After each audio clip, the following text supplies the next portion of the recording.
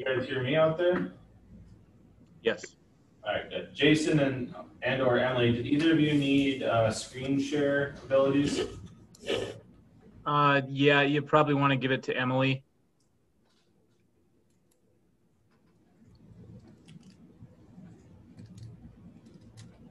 Okay. And then we do have one member of the public here in person. Ready to roll? Yes, ready when you are. All right, I'll call our Comprehensive Plan Development Committee meeting to order. Preliminary matters. The public is welcome to attend this meeting in person, but will also be available as a virtual meeting. To view or participate, I guess we're already past that. So I guess we'll call the meeting to order and do a roll call. Phil Neese. Here. Steve Kelsey. Here. Jason Weaver. Nita Kemp. Elaine Nyberg. Mark Olson. Here. Linda Zilmer. Present. Ron Buckholz. Kay Wilson. Here. Mark Helwig. And I myself, Jay Kozlowski, is here. Okay. We do have a quorum. We have 5 members present out of the 10-member panel. All right. Were we posted in the correct positions for the open meeting law? Yes, we were. All right. Do the Pledge of Allegiance. I Pledge allegiance to the flag of the United States of America and to the republic for which it stands, one nation, under God, indivisible, with liberty and justice for all. All right. We are on to D on the agenda, approval of the previous meeting minutes. Is there a motion to approve our previous minutes? I'll make a All right, we have a motion. Is there a second? We have a second. Any discussion, corrections, additions? Hearing none. All those in favor? Aye. Aye. Aye. Opposed? Hearing none. Meeting of our previous meeting on 5/17 are approved. On to E, public comment. Is there any public comment at this time? Nope. She's here to listen and learn? All right. No public comments were received to myself at the Zoning Conservation Department. All right. Hearing none. F, hopefully everyone went through and looked at the draft version that was posted at Northwest Regional Planning's webpage. And we'll move on to number 2 on the agenda, the question and answer session of the proposed draft of the 10-year update of the Sawyer County Comprehensive Plan. This is Emily. Can everybody hear me? Yes. Yep. Okay, do I now have the screen sharing capability? You probably do now. Before we get started, I just want to mention one thing.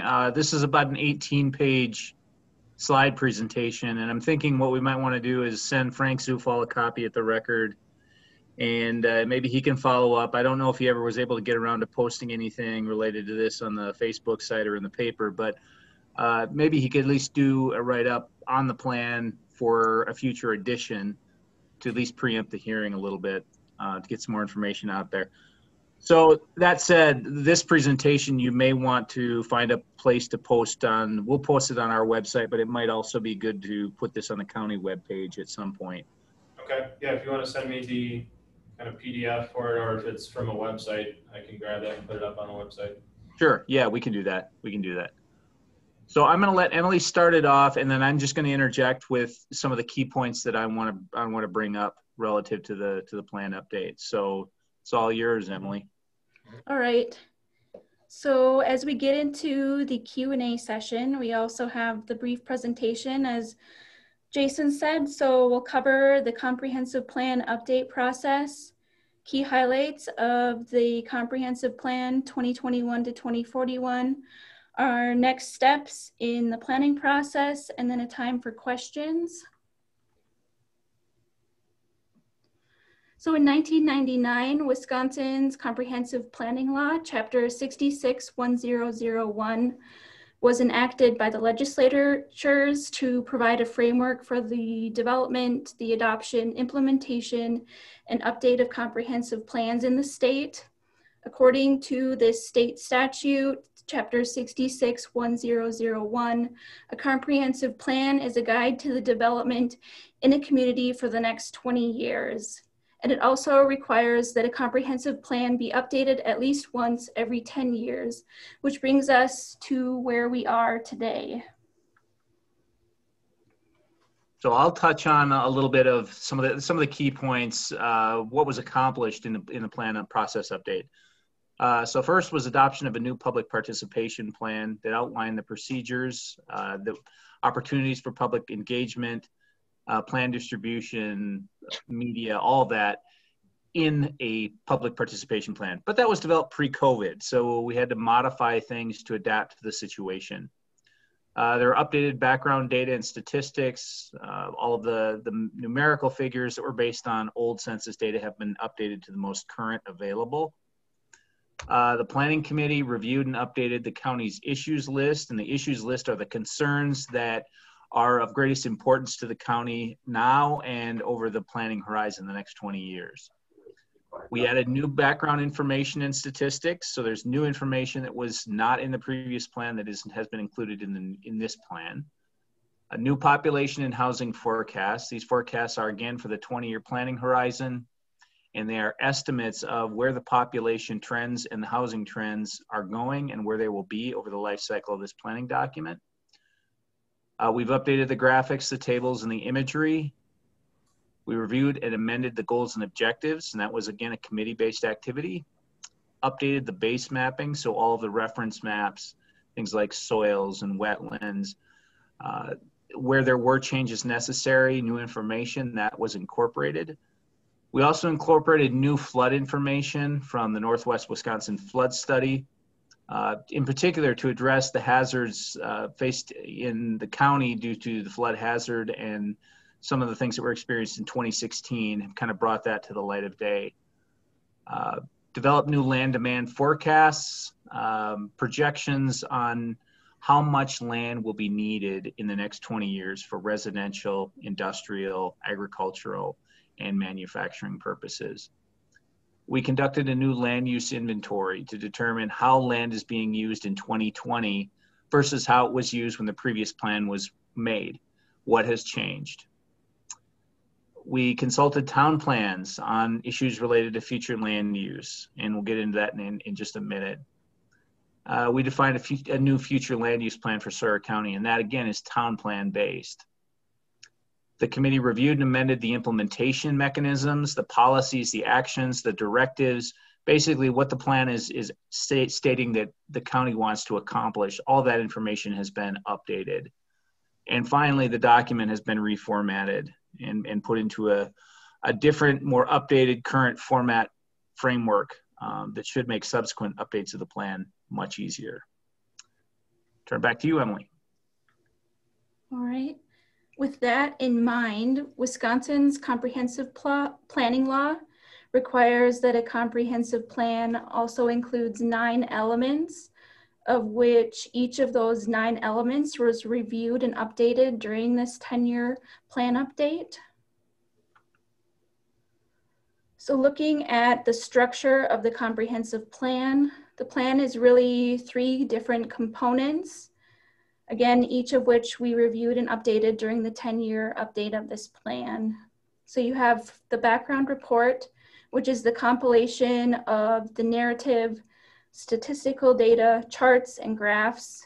So this report documents existing conditions, identifies the trends and patterns and forecasts with projections. And then you have vision and implementation. This section identifies the goals and objectives, or the desired future conditions of Sawyer County, and identifies the actions for achieving the overall plan's vision. And then there's mapping, which is a visual depiction of the resources and conditions. And then it provides a visual guide to the desired future conditions via the future land use map.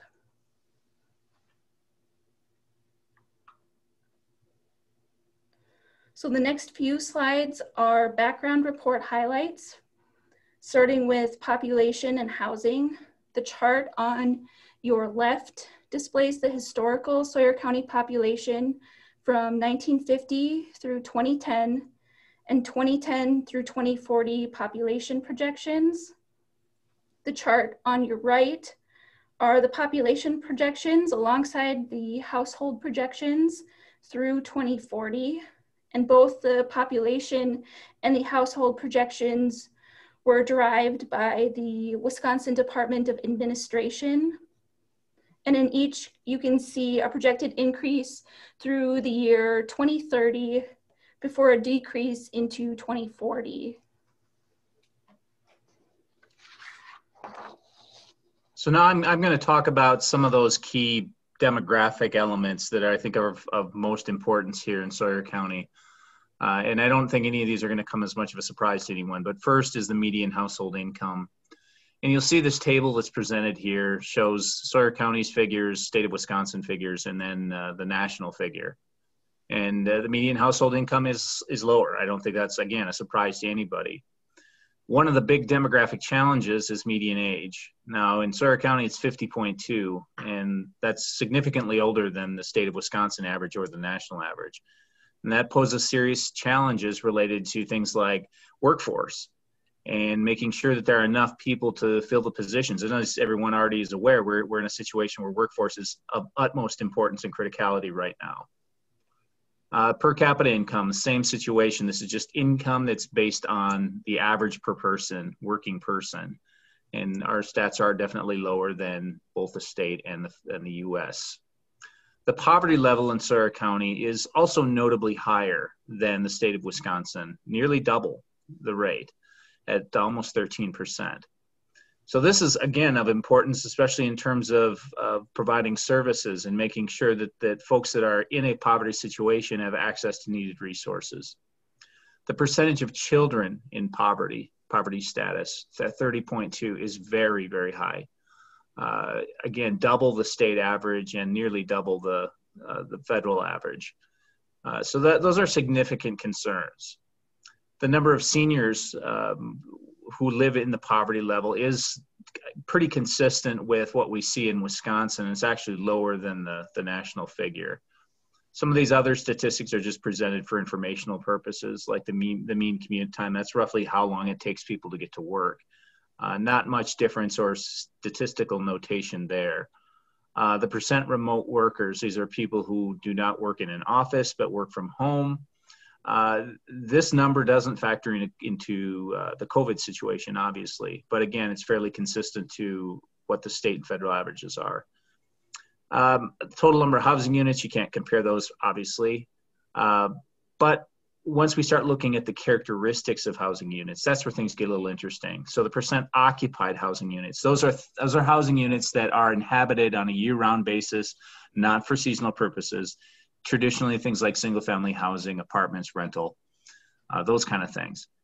Less than half of the housing units in Sawyer County are designated as occupied housing units. So what does that mean? Well, if you go to the next column over, the percent vacant housing units is 53.3. Vacant is the opposite of occupied, and that includes our seasonal housing base. So these units are not occupied on a perennial basis, just part of the year. Again, presents interesting challenges. In terms of a planning context, we're dealing with a lot more houses than we have in terms of, as far as people go, than we have in other counties and communities in Wisconsin. But this is fairly consistent across the north. So because we have so many vacant units, we have a very high, what we call a homeowner vacancy rate at 4%. That is quite high, along with a rental vacancy rate of 3.5%, which is very low. And what does that mean for rentals? Well, it means we have a rental shortage. We almost half the federal average in terms of percent available in the community, which is statistically significant.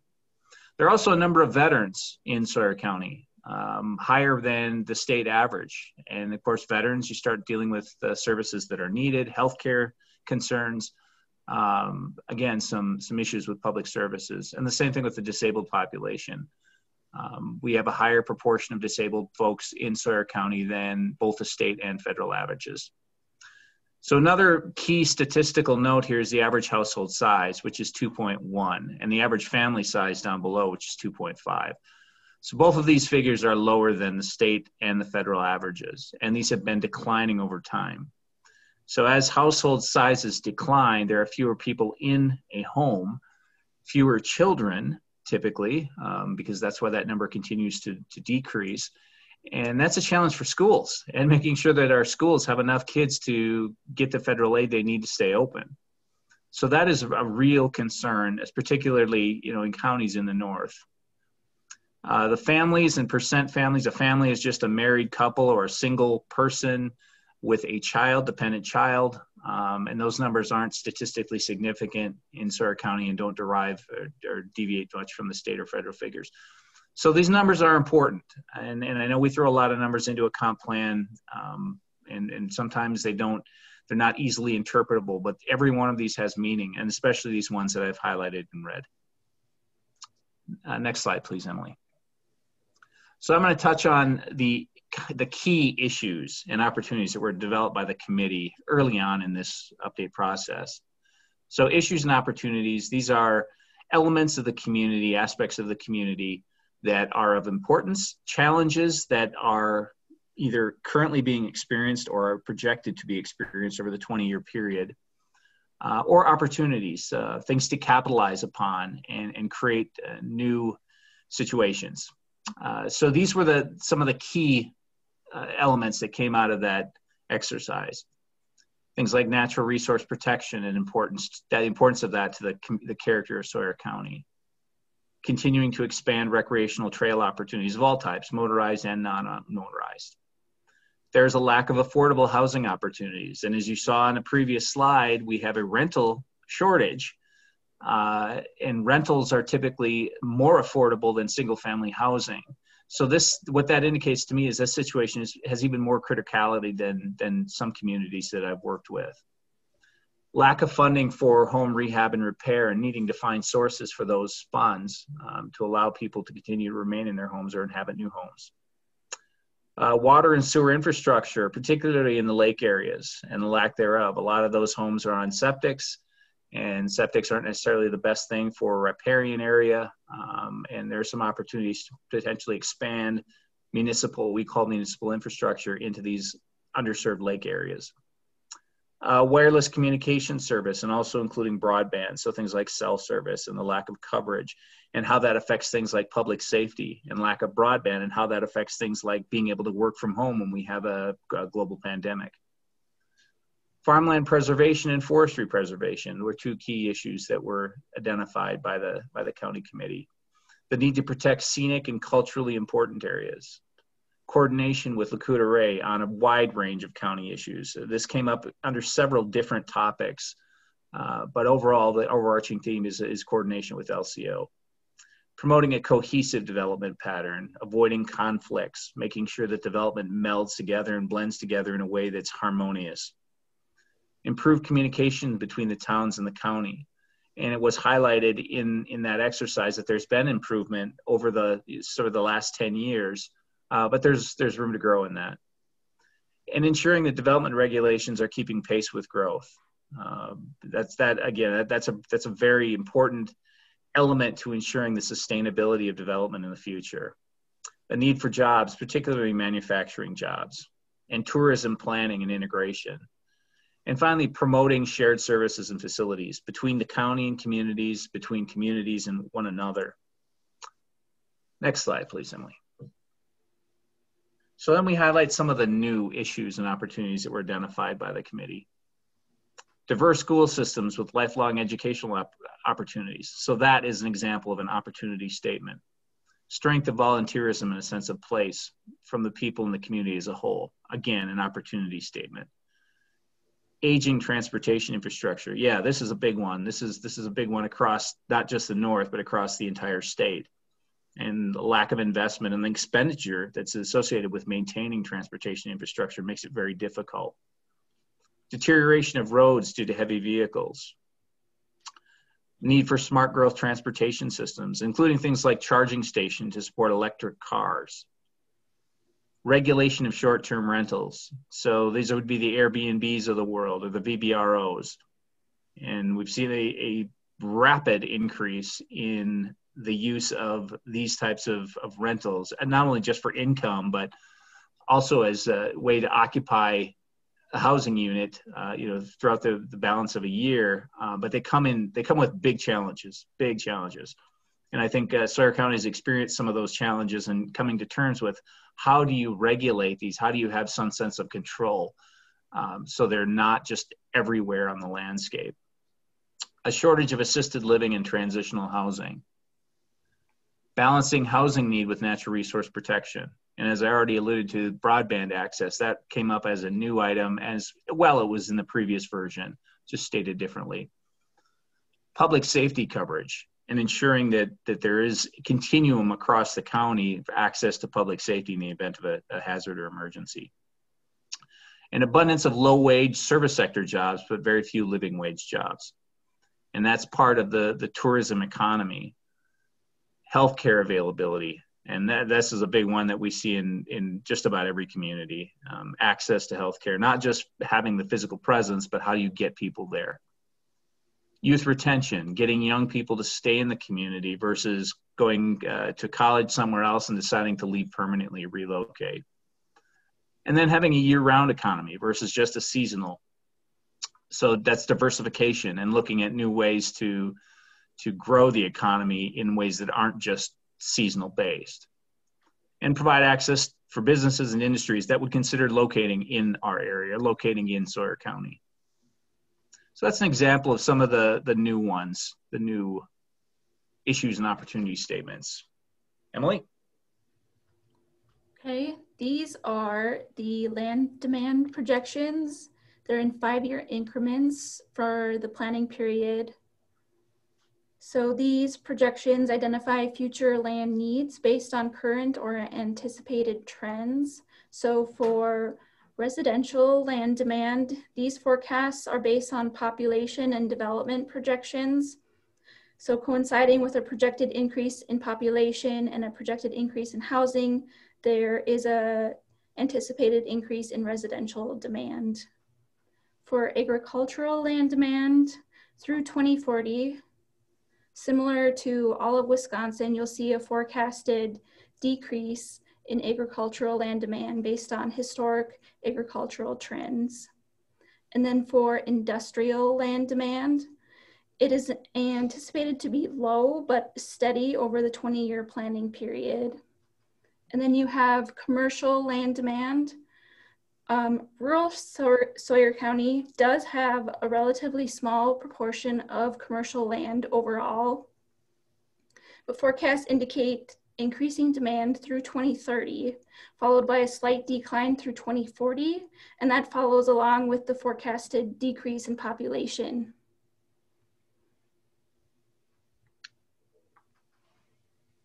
All right, so the visioning, I wanted to just mention this real quick to reinforce the fact that the visioning piece consists of goals and objectives. And those goals, as Emily mentioned in the first slide, are statements of desired future conditions. Objectives are specific tasks, actions, measurable steps that the community must take to reach its goals. And they provide a clear understanding of the projects that need to be completed in order to reach the target, and that target is the goal. Next slide, please. So in the Sawyer County Comp Plan, the visioning is laid out in a tabular format with a goal statement on the top. The example you see here is the economic development goal.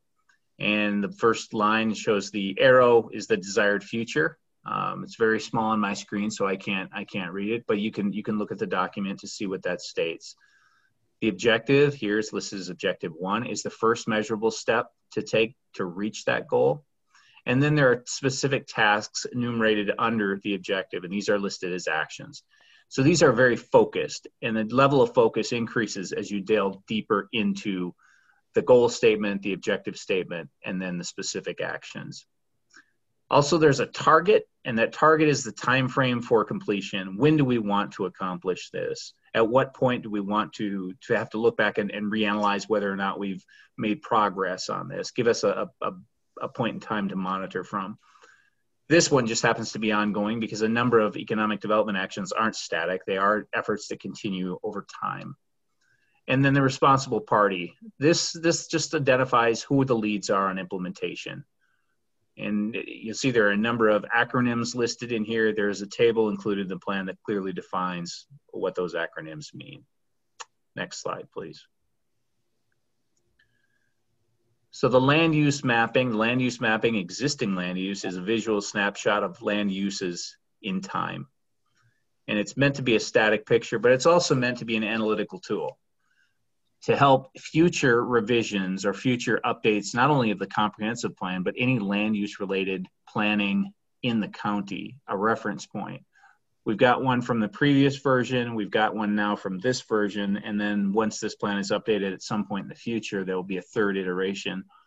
This will give us a much better picture of land use change, where commercial is increasing or decreasing, residential is the same thing. We are heavily reliant, unfortunately, on assessment data for looking at land use change. And assessment data is basically the assessor's interpretation of how property should be assessed for taxation purposes. It's not land use based to a great extent. So it's very flawed. So ideally, this methodology of using the inventory and then going back and redoing the inventory periodically and looking for change is important and of value. And I think that once we have at least 3 data points down, so by the time the next iteration of the plan is put together, we will have 3 data points down. And that will certainly give us a better picture and a better method for analyzing land use change than assessment data. So there are 2 components. There's the existing and then there's the future. So the existing is somewhat more detailed, and the future is a general guide. It's a visual guide to what Sawyer County should look like in the future, in the next 20 years during this planning horizon. So how did we derive the future land use map? Next slide, please. So the first thing we did was we consulted all the towns to see what their plan said. First, did they have a plan? And if so, was that plan updated? What status was that in? And we sent letters to each of the towns along with copies of the maps for them to edit as needed and provide changes back. This is a very similar approach to what we used in Douglas County, which was ongoing concurrent to this process. And here we did receive some changes from a couple of the towns. There were some that responded to us where there no changes indicated. And the presumption is if there is no response by the deadline, that there were no responses or there were no changes that were required. Next slide, please. So this is what Sawyer County future land use mapping looks like. It's not a one-dimensional map. It is the compilation of each of the town maps that have been vetted and presumably are more local focused than anything that a county committee could do anyway.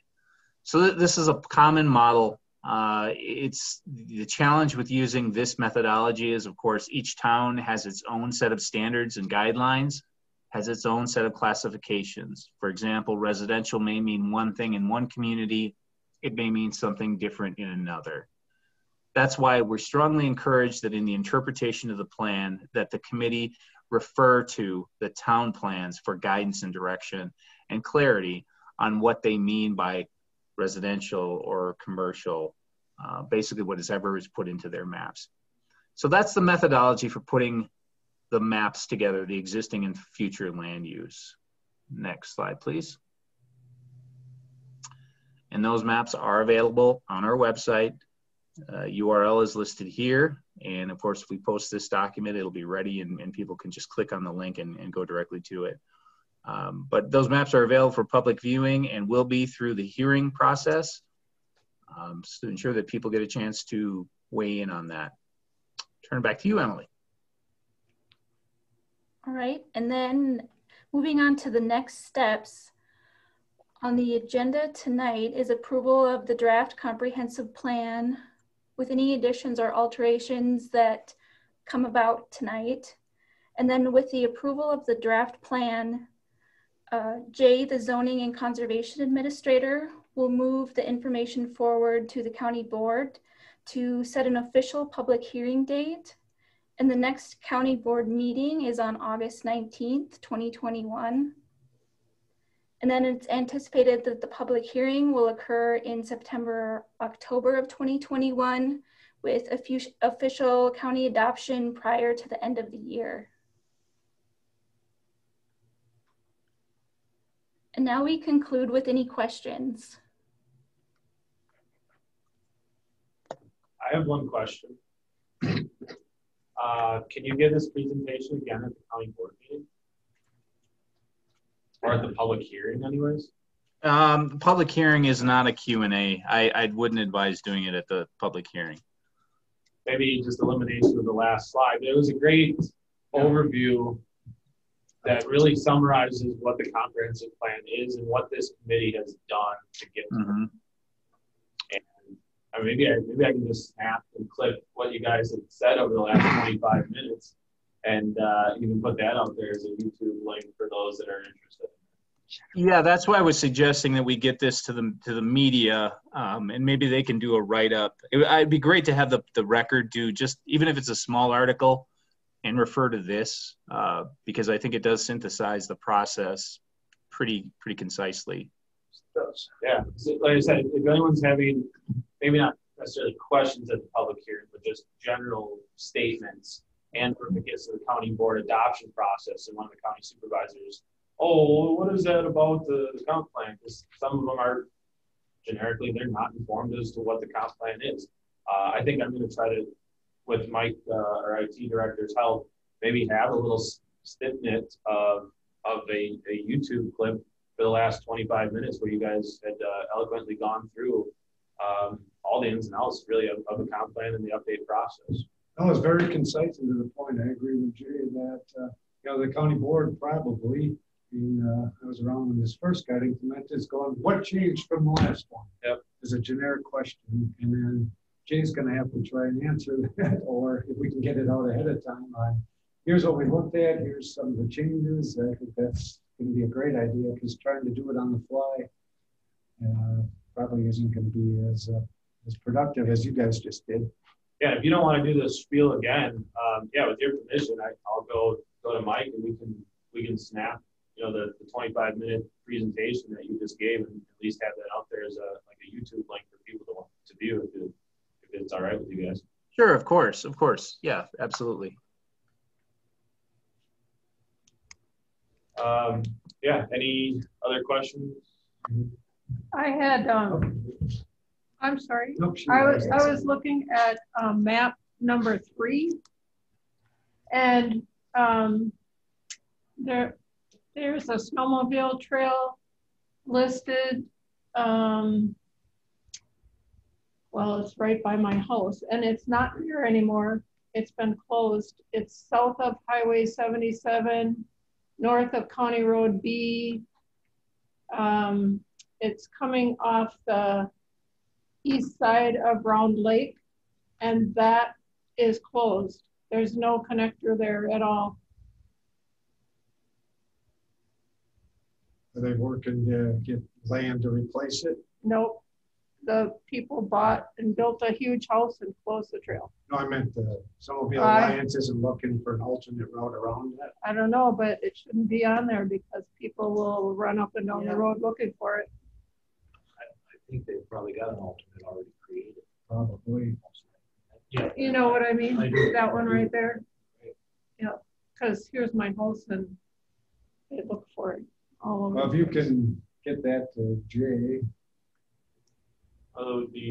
Do Do you know what I mean?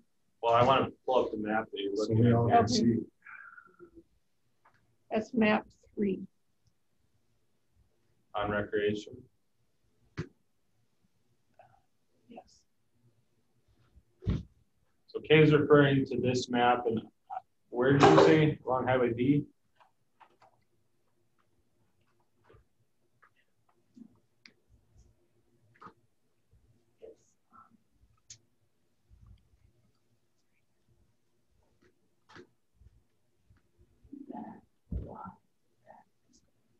this portion? Can you, Emily or Jason, can you see where I'm referring to on this map? Yeah. Yeah, it looks like the roads are missing. They didn't come through in the PDF. So there's just a bunch of road symbols out there. But I see the segment you're referring to, the one that splits off from the middle of Round Lake and goes to the west, or goes to the east, sorry. Right.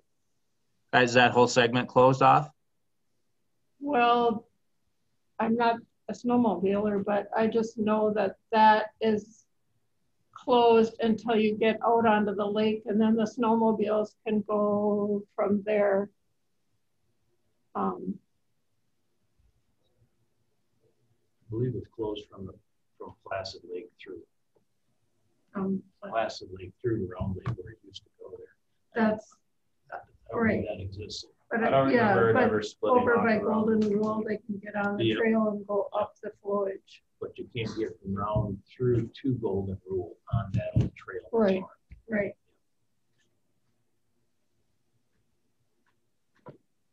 So I don't know how much of a huge, correction that would be to make to eliminate that segment of that Y. It wouldn't be much. We're going to have to republish the map because, like I said, the roads didn't come through anyway. So we can make that change. I just want to make sure we make it at the proper location. I'm sure there's an updated snowmobile trail map that's out there. This should be, because this came from the ITBEC trail network mapping that was through each county. So that should be the updated version, but They change it, this Phil Nace, they change it all the time. It's a problem. That changes yearly. yeah. That's a pretty major change, but they may have a new road.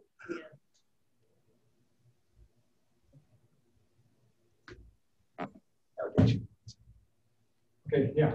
I just wanted to come to the meeting tonight to hear, because I'm always interested in planning the future and seeing how the tribe was part of things, contributing, and some of the areas that we're addressing. So it's good to hear. That map doesn't show Yeah, that. and if you actually go and look in the plan, there's a lot of LCO and Sawyer County and towns all kind of working They together. should in a lot take of that objectives and Right. stuff. And I know Jason and Anita are part of this committee, right? They are. So those who are very, I can get up to that. Yep. Update me on some things. But I know that the housing issue there, the need that we have. Yep.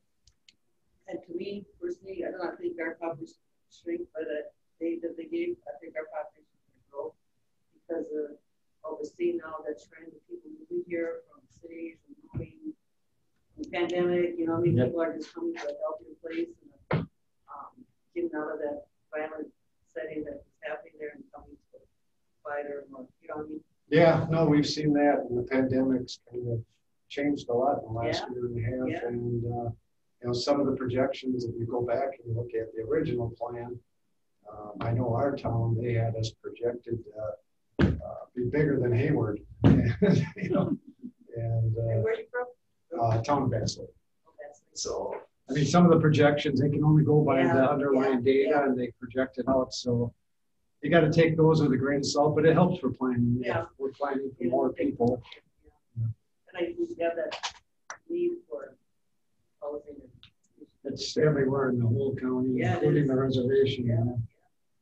And I would add to that, there are a number of entities across the state that are looking at the impact that COVID had on the housing network, on housing situation across our counties.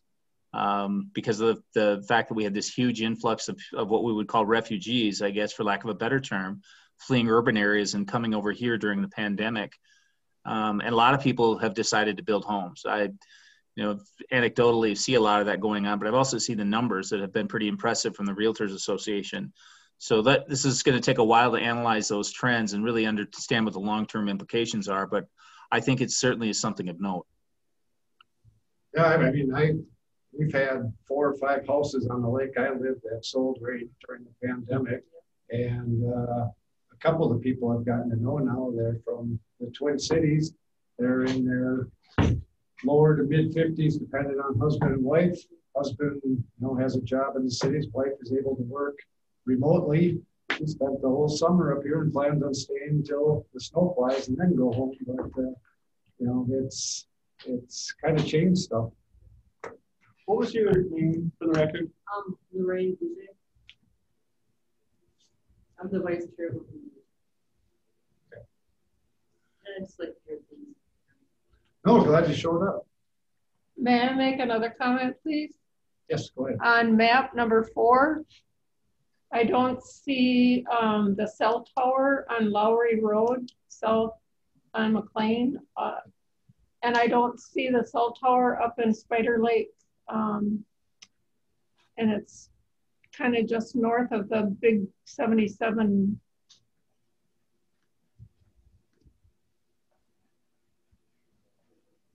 Yeah, there's a tower. Yeah, Branch Road, isn't it on Branch? Oh. Right by Mike Brand's Road. Right by there, yeah, it's in their backyard. Where the road turns to go to Los Alamos Yeah, Dodge. right. Yeah. Where was the other one? It's, Off the end of Lowry. yeah, see where that V is? So small. Yeah, I mean, I can zoom It's in a kind little of, it's just above that transmission substation. Yeah, and it might be covered up by some of those other things. Yeah, because it's off the plane there, isn't it? On Lowry. Yeah, It's Lowry is that one that's That's right here. right. Yeah, it That should be dead kinda ends. right There here. should be one right there. It would show up. And I don't know where the others. Oh, there's Hayward. Isn't there There's a one? new one by Nelson Lake that's not on there too, it looks like. Let's see. Yeah, there's been a few in the last couple of years. There's one out by Nelson Lake that's probably not on there. There's probably the one out by Draper that's not on here. What was the? Yeah, there's one out on. There's one out here now too. It's off of Lake Loretta. What was the data for the map from? Does it give a date? 1/6/21. But that was the date the map was published. The data is probably, it is FCC data, and sometimes theirs is anywhere from 1 to 5 year lag on it. Well, But if we can update them. yeah. Well, we just found 3, so. Yeah, it's not at all uncommon that the cell towers and frankly, a lot of the infrastructure pieces are not captured by FCC data, at the time you're going through a process. So it would be prudent to look at this and identify where there are deficiencies. Well, isn't there one in the in winter? There one in the winter? I think they just have units on buildings. I don't know if they necessarily have a tower. Okay. So one on the reservation on the map? Yeah, that's there. Oh, yeah. Yeah.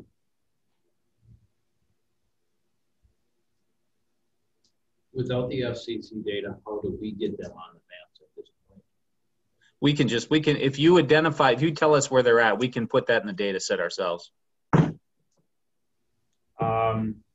I can probably get you something with like a colored pencil marked over the top of this map. That's all we need. Okay. At this scale, that would be more than sufficient.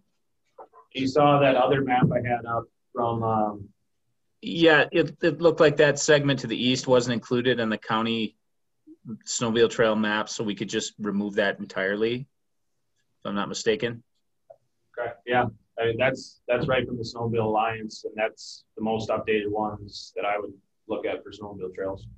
And that's okay. Okay, I'm just making a note here, but yeah, that's a very easy change to make. And I had another idea on the economic development section on page 6.5. One of our issues was short-term rentals.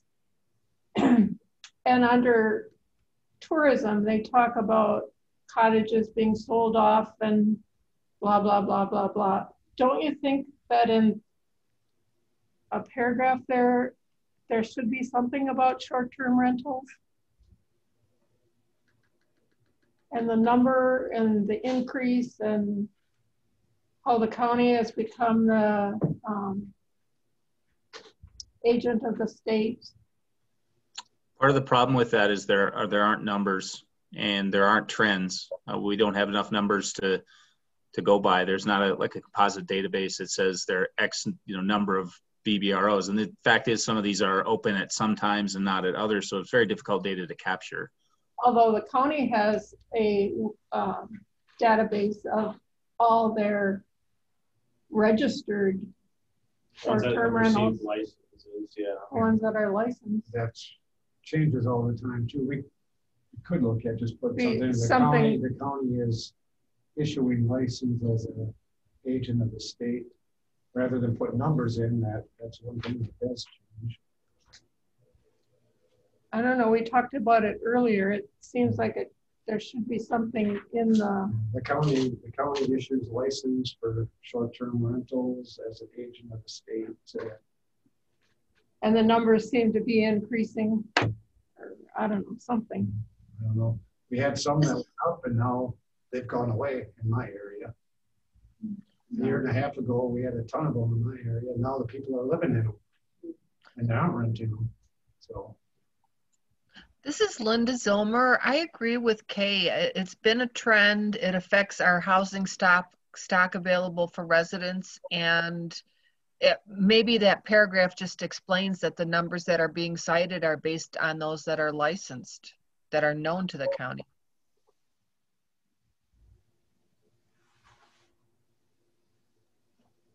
So where were you looking at this potential paragraph? I think I have 6.5. Under tourism, 6.5. Okay. At the bottom, I don't know, it talked about. In the table or in the paragraph? It's in a paragraph. Resorts have opted to sell off their rental cabins and more hotels are being built. Well, people are also renting their homes for short-term rentals.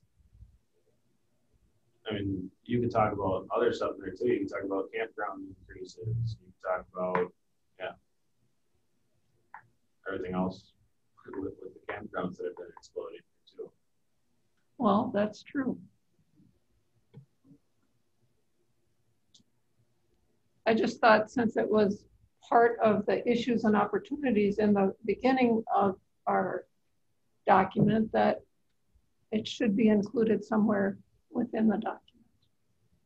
And could you just say something as simple as Hayward has seen, the trend of short-term rentals increased in the last few years and have become a licensed agent of the state, regulates them or something along those lines, like a one sentence or about the end of that paragraph.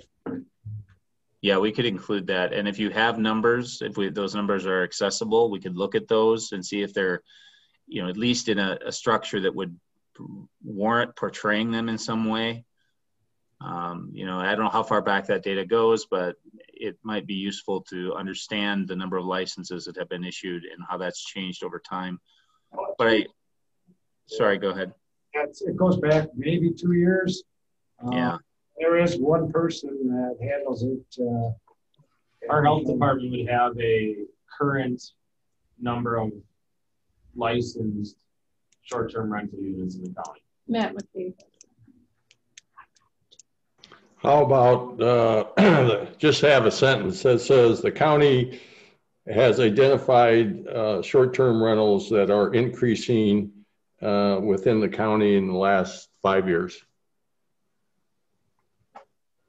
Because the numbers that Matt has, because we've been working with it at Bass Lake, they were, as you go through, the original numbers was 0, of course, and then it was 10, and then it was 20, then it was 54, and then it went back to 45, because people come and go. Some of these are actual people that are investment companies doing it. Others are individuals. So I think just a sentence identifying that the county has identified short-term rentals and they have been increasing within the county. And regulate them. Yeah, I think it's important that it's mentioned that the county is the agent of the state and And is regulating. Due to the increase. I think we just need a one sentence statement in there. That's all I think, Jason. Say, Sawyer County's identified the trend of short-term rentals and has become an agent of the state and regulates short-term rentals in Sawyer County. Yeah, so those licensing restrictions, are they comprehensive, or they just regulate things like the time of year that they can operate, the number of people that stay? How detailed are those regulations? I'd like to understand that. Yeah, so to get the licensing, it would require an on-site inspection. They're looking at floor area for number of guests that could be occupied there. And they're also looking at kind of a health and safety factor for cleanliness of kitchen facilities, for carbon monoxide detectors, smoke detectors, water tests. Septic tests. To an extent. Septic capacity. Yeah, we can identify that in a couple of statements. I think we wouldn't identify all of the aspects that are regulated, but just indicate that the county has oversight over particularly health and safety aspects of the regulatory end. Right. Yeah.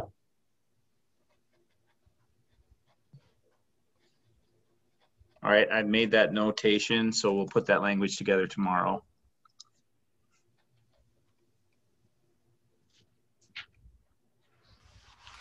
Any other comments, maps? Anybody?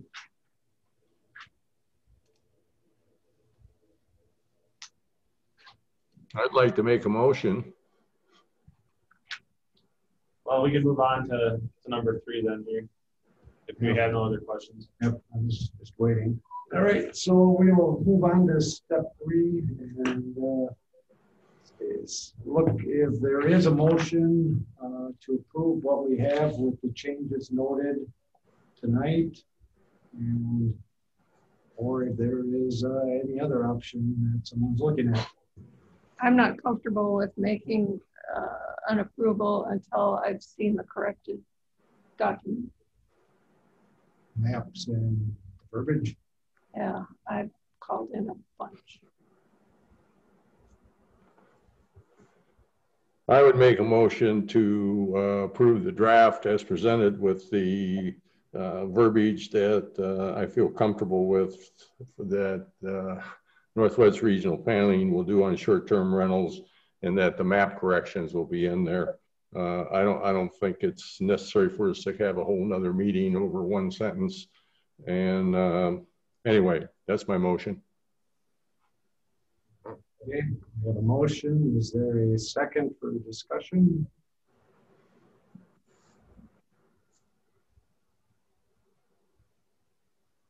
I would second it for discussion.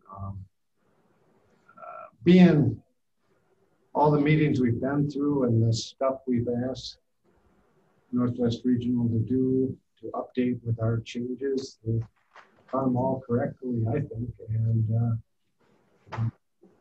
actually come up with good language from the discussions and put it in the plan that I would feel comfortable.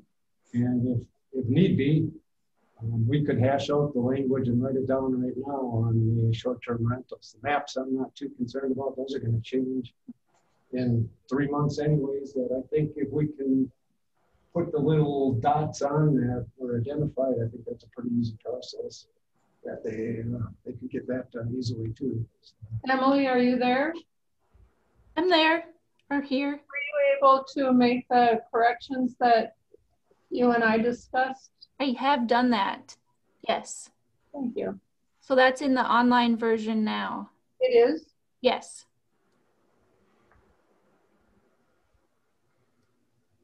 This is Linda Zilmer. I do have a question about, some time back I had asked about when the 2020 census data is available. Will that end up in the plan? Is that close enough now that it would not harm holding approval till we get a chance to look at the 2020 census impact? The delivery date on 2020 census is as ambiguous as ever. So we don't have anything firm. They cite delay after delay after delay in political situations and everything under the sun for this. There are only two variables that we would get from it that would be of value, because everything is short form survey, and that would be housing and population. Do I think it's going to vary much? I don't think so. I don't know that it's statistically important, but it's your call. If you want to wait for it, we can wait for it. That's no problem with that. But I can't guarantee that it's going to be available even in 2021. We've followed their press releases for delivery, and they just keep extending the time frame, much like the border closures. So it's not, it's a crapshoot, and it's your call if you want to wait for it or not. And if I'm not mistaken, our original plan, the data was from a prior census also, that to tie everything together, unless you time it, doesn't usually work out. The previous plan, that's exactly correct. I mean, the last plan was developed at a period, I don't remember that, I think it was just before the release of data in the 2010 census. So we had 2010 census information in this document.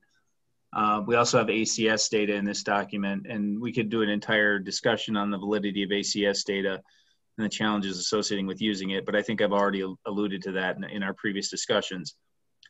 So that said, will that change the plan significantly? Probably not. I don't see it being any measurable change there, unless they really got the ACS data out of line with what the current situation is. But I highly doubt that's the case.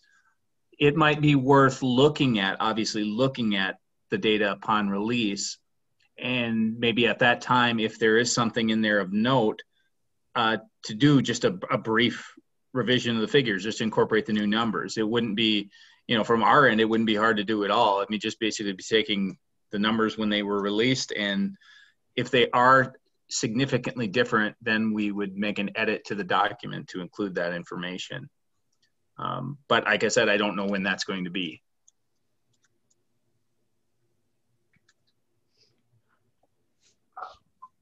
Yeah, the way that everything else has been going, I mean, this stuff was supposed to be out before the end of the year, when now it's gotten pushed back because I kept looking at it too when I was checking through all the tables going, geez, this is 10 years old already. But you guys, like you said, are pulling data from 6 other sources that are up to date. And I'm assuming you don't see much of a trend line that there's a big difference. No, and where the usual differences are at the small units. So you may see something in an unincorporated town where the numbers are pretty inconsistent, but at the county scale and at the larger municipality scale, it's pretty rare that there's much of a deviation between actual release and ACS. Unless something dramatically happened during the year that census was taken, but I can't think of anything that was dramatic, during that time frame. So it's, again, like I said, it's your call. If you want it in there, it can be put in there now, or can't be put in there now, but it can be put in there upon release, or it can be omitted from this version altogether. I'm not for waiting. My motion stands as given.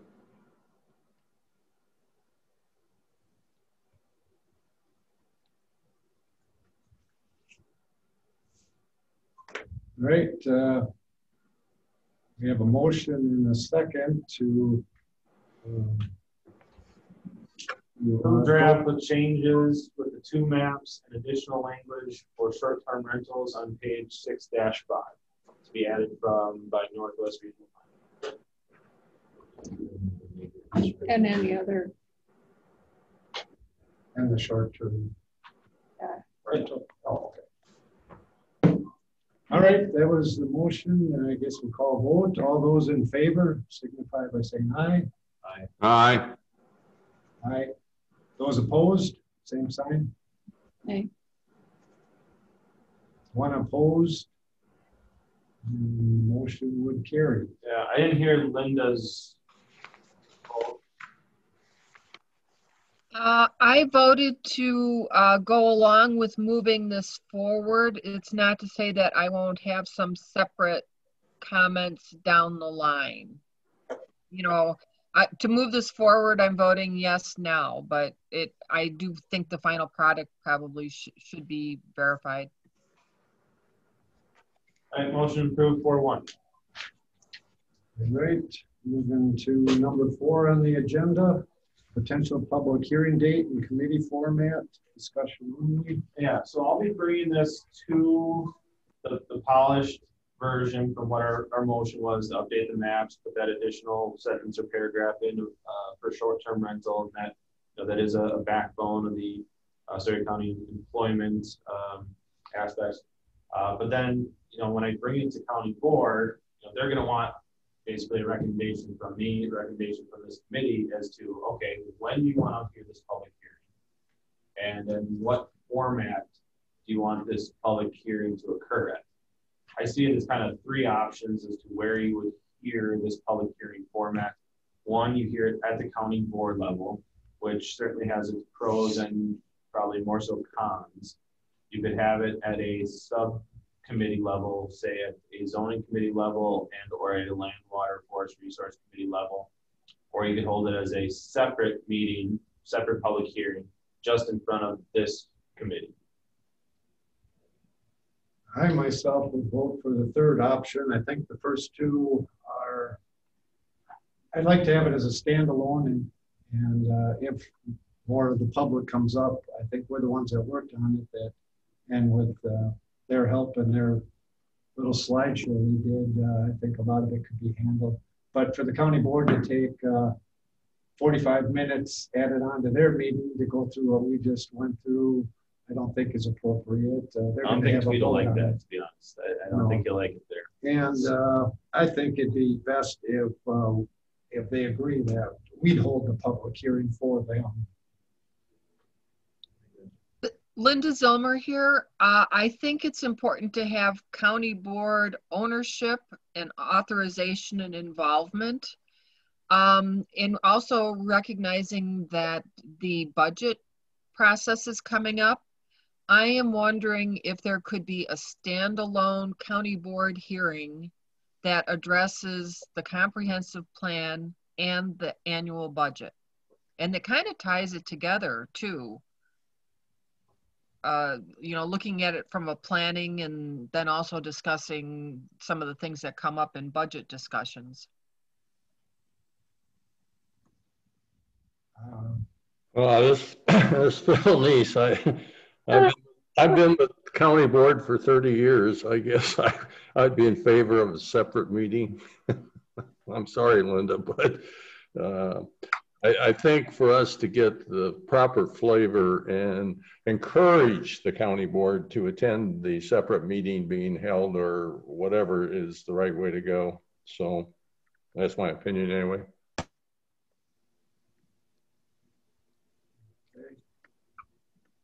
Now, ultimately, they set the date and the format, but I would imagine that they're going to be looking for recommendations from this committee and myself as to when and where and to what format to hold it. I don't have this as a vote, but just really as a discussion between us is really where is the best place to hold this. I don't know when that special budget meeting would be held. It's generally held in October. But they have a lot on their docket with budget as is. My personal feeling is you're discussing budget numbers and stuff. You ain't gonna put any time in on putting this in. This is an afterthought when you're dealing with a budget and the deficits and the changes we got going on now. That there's no way, in my opinion, they're going to even entertain it. So it's a good thought, but in reality, and what we got going on now, I don't think is going to happen.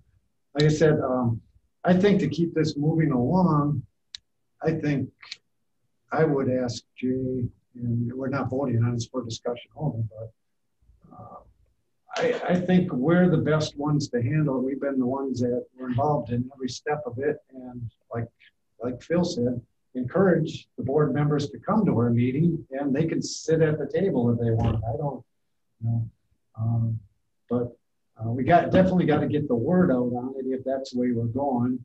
That this has to be published as Class 2, I'm assuming. It is the official public hearing, so the word will get out that way. But we can even get their help if the tribe's help. She's kind of getting in here and interested. I think it could be a productive hearing if we hold it. Otherwise, I'm just concerned it's going to get ownership is one thing, but they turned it over to us, and they're the ones that are going to vote on it. So I think us being able to explain it to the public and answer their questions is more of a benefit to the residents themselves. I don't know. I guess I have been attending county board meetings now for like 15 years. I don't notice that many other people do. But if anybody's been paying attention recently, especially maybe among some of the newer county board members, there is a greater interest in having things vetted at a committee level. And as they develop mission statements, there has been some back and forth about where jurisdiction lies.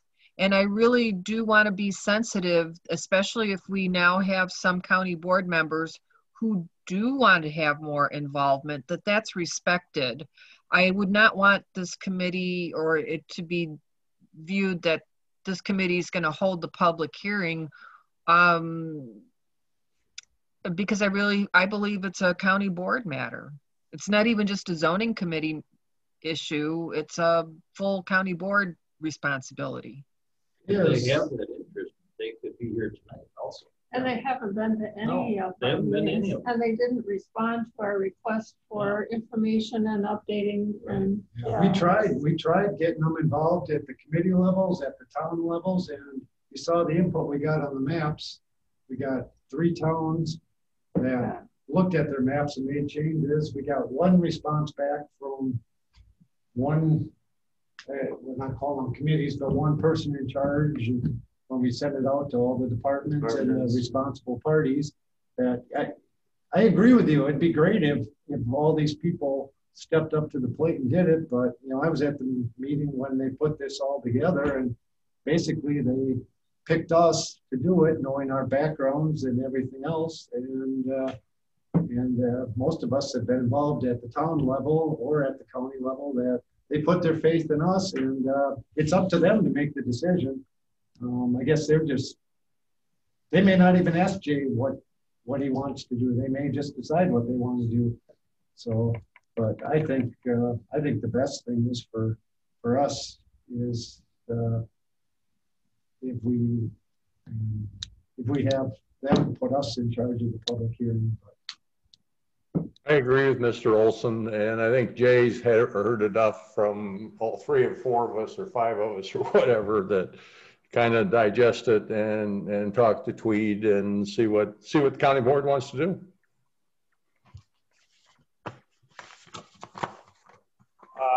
So if the county board looks to me looking at this committee, and let's say the consensus with county board is okay, we'll hold it as a separate meeting, what dates would you be looking at as a recommendation to them?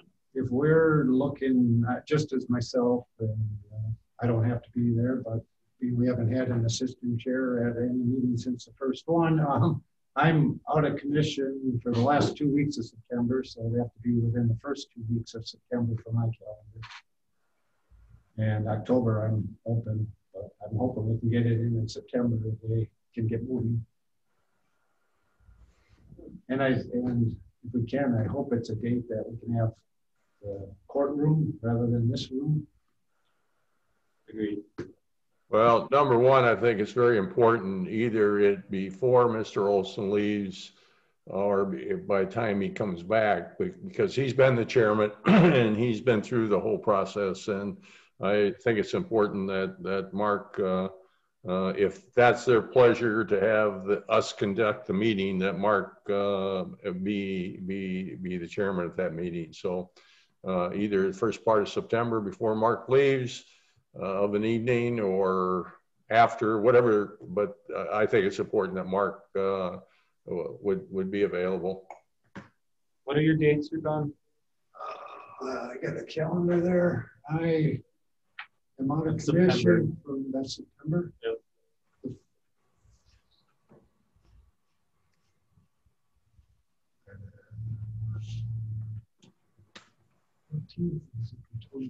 It's the end of the month, so it's the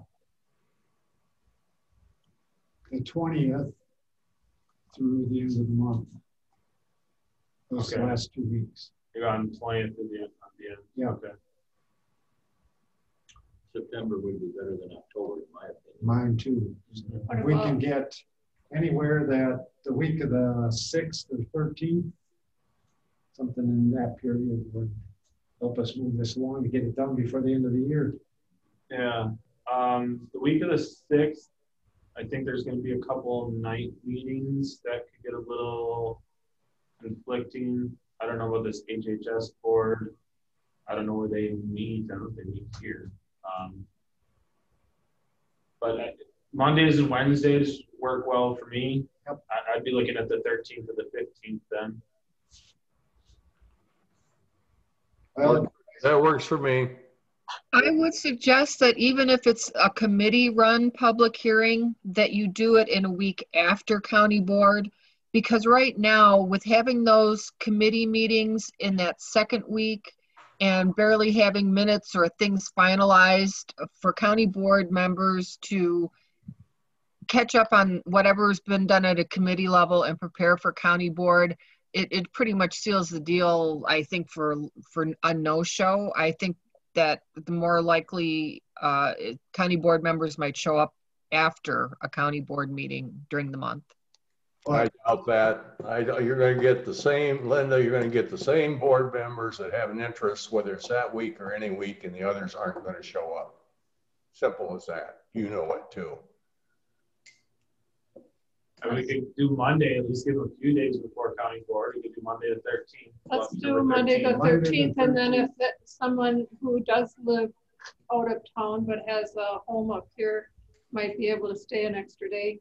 That's a good point. and we can always do it virtually too. Well, it'll be held We both. have to, It'll be held both. But I'd go for the 13th also. Yeah, can our core group Fine with that. be there? Yep. Jason, question for you. Yep. Does the official public hearing require well, yeah, it probably would require a quorum of the committee still, because they ultimately have to Yes, sign a resolution that recommends approval to county board. yes. And that would be published under a class 1 notice, so it's 30 days. So we have plenty of time for that. Anyone have a problem with the 13th on their schedule as far as you know? No, I think with this, if I understood class 1 notice, I thought that was 1 week, not 30 days. But even if it is 30 days, that almost pushes it into October, doesn't it? As far No, this is July. Yeah, this is the September calendar I have up right now.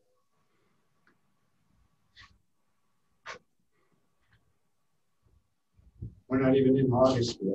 Oh, but this would be going to county board to set a date in August. I got you. Oh, Thank you. That's what I was getting at. Okay, so yeah, Jason, help me with this one. If county board meets August 19th to set an official public hearing date, do we run into problems with the class 1 notice of holding it on the 13th of September? As long as the class 1 notice has run for 30 days and been published twice under chapter 985. won't work. So no, the 13th wouldn't work, because it wouldn't be published for 30 days because county board hasn't approved the public hearing date, When is the county board in August? the 19th. The 19th? Yep. Yep, it has to And be. we're, Well, it has to be after you come back then.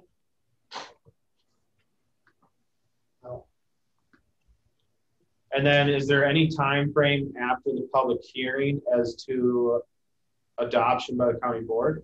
No. Oh, then it can happen anytime. How about Monday, October 4th?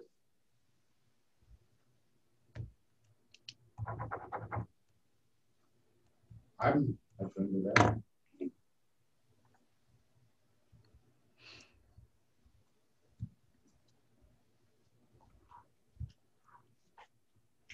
Works for me.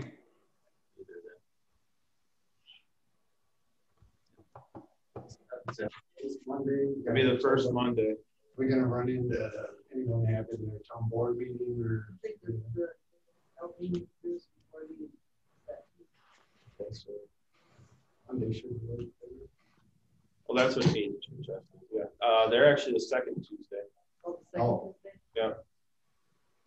And economic development and UW extension is the second Monday. So yeah, there's really not. The only thing that first week is public safety committee so far on the calendar. Let's shoot for that day then. 6 p.m. Yep. That would work. That gives us time for the 30 days if they go with us or take another route. Yeah. I'll have that as kind of our, maybe it'll come as my recommendation as a public hearing date. And then it'll be up to county board to decide if they want to accept that or if they want to hear this at another committee level and or at a county board level. Does that make sense? Yep. Okay. And we'll sure to get the word out to them because I'll drag Ron. He's vice chair. He should be here for this. So I'll drag him in for that one. Okay. And certainly, yeah, I'll pass it on to all other county board supervisors that it'd be good if they were in attendance to that. If that's the way they choose to go. Right. All right. Anything else otherwise? Doing nothing. We're adjourned till we hear from Jay on our next step. Yep. And then when Jason has the new maps updated, we'll get those out to you guys, which will obviously hopefully be before August 19th. So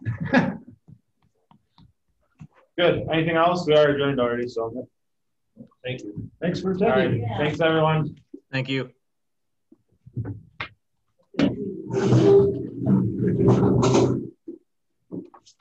Have a good evening. Good night.